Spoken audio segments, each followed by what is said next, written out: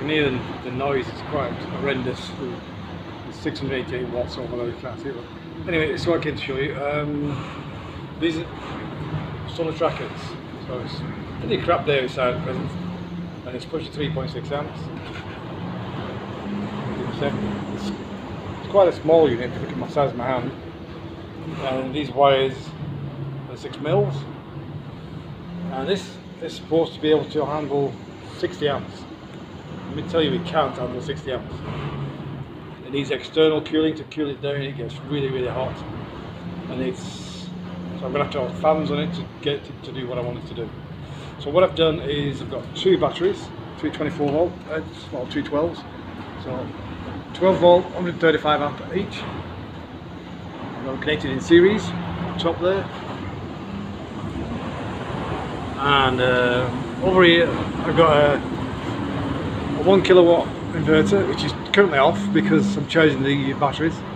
And I want to use the power at night, so that's what I'm going to do. So up on the top, you see this really weird wiring I've got set up. So the 2 at the back, those 2 are for the batteries to come into the solar inverter. This one in front is a common negative for all. So that's the batteries, solar panels. So there's 2 solar panel wires and a battery charge wire to the MPPT. And over here on the right hand side we've got 2 solar panel wires and a charge to the MPPT, which is this one that goes down here and comes up and into the bottom of this thing here. This one goes out to the batteries and charges them up. So first of all, I'm going to have to increase these wires. I need two sets of these. These are supposed to be 30 amp, but they get warm, so I've done 2 lots of them. But if you actually look at the bottom, the actual connector, if I can get that up for you, see the hole isn't all that big, which gives it away really. Get 2 wires in there's going to be a squeeze, so I'm going to have to do that. So I'll have 2 coming from the inverters, 2 coming from up of the input from the solar panels. We've got two sets of solar panels, 2 connected together, and the other one is coming in separately. So I've got them all joined together at present, which gives me a total of 945 watts. At supposedly 33 volts maximum. So when it's charging the batteries, it drops down to 27.8, and it gives me well over 30 amps into this charge controller. So yep, it does work, but it needs extra cooling. So I'll be adding extra cooling, because what I'm trying to do is to find out what these batteries actually are. Are they 135 amp or are they just 80 amp with a nice 135 amp sticker on them? Currently I've got 1.5 kilowatts out of them stored, but because of this MPPT overheating and not charging the batteries fully, I don't really know how much power I've got there. So yesterday was a good day, but they kept overheating, so I put this big fan at the back to cool it, just temporarily, and that seemed to help. But it was late in the day and I hadn't got much time to fully charge the batteries. So we'll see how it goes tonight. 3.7 amp is not going to last long tonight. So what it does is automatically around 8 o'clock it turns on the inverter. The solar panel is almost finished by then, so it'll produce not much wattage, and all of a sudden it'll kick in. Now I've got it restricted to 250 watts output, so the limiter is the internal one, and you can set it to limit it to 250 watts. So I just see how many hours it goes for at 250 watts, and yesterday it was just over 6 hours, so 1.5 kilowatt hours. Yeah, so that's what I'm basically doing. In the morning it turns off at 7 o'clock, which is already when the batteries are flat anyway. So it turns off and allows the sun to charge the batteries overnight, during the daytime. And hopefully the idea is to have a cycle of 3 kilowatts. They'll push for 3.3 kilowatt storage, 3.3 kilowatt hours. That's what I should be able to store in those 2 batteries if they are 135 ampere hours.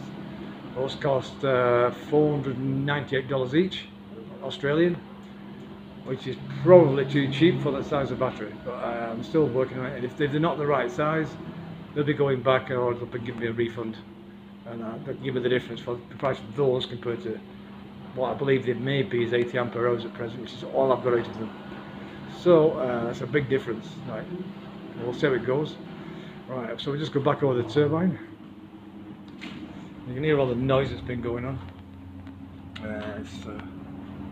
We had 13 meters per second before. I came in here and it was voltage too high scenario, which is always a bad thing to see. The turbine's spinning like mad. It's holding around 56 volts with my loads on, but it won't switch back in again. So yeah, this is cold now. It's cooled down. It's good. The other one here, that's still quite warm, that one. So that's good. I've actually turned this one off. So this only comes on if I get power outage. This one will enable, and the power outage goes off, and that's my breaker. So I pull that when it does go out of control. I always pull this lever down, put the brake on. That puts full brake on rather than letting this circuit over here do it. I have got a new printed circuit board on its way to get this into a little box and make it all nice and neat and a bit more better product. So currently it's just discrete components. That's all it needs to be, with a pot on it to adjust the braking. So it should, this starts braking just over 40 volts at present. But when it's got a big storm like this, you just need to, I find you need to actually increase it a bit more. So I don't know what voltage it's doing at present, but it's got 35, 37 volts. It's just about delivering at 38 volts.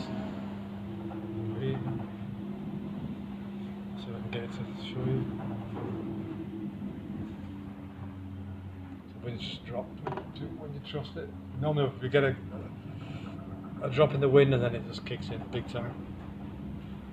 Here it comes. Almost. So we're producing 300 watts at present off the turbine, so it's pretty active on the roof. And now it's just dropped.